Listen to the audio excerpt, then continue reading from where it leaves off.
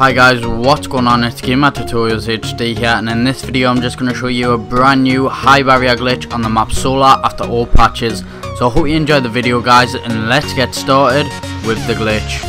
Right, so this glitch is actually super easy to do, and all you want to do is just come to this part of the map. Once you're at this part of the map, there's one high barrier you have to get into before you get into the very top. So to get into the first high barrier, all you want to do is just go up against the wall, where the yellow part of the wall is, double jump and you should land on the first high barrier.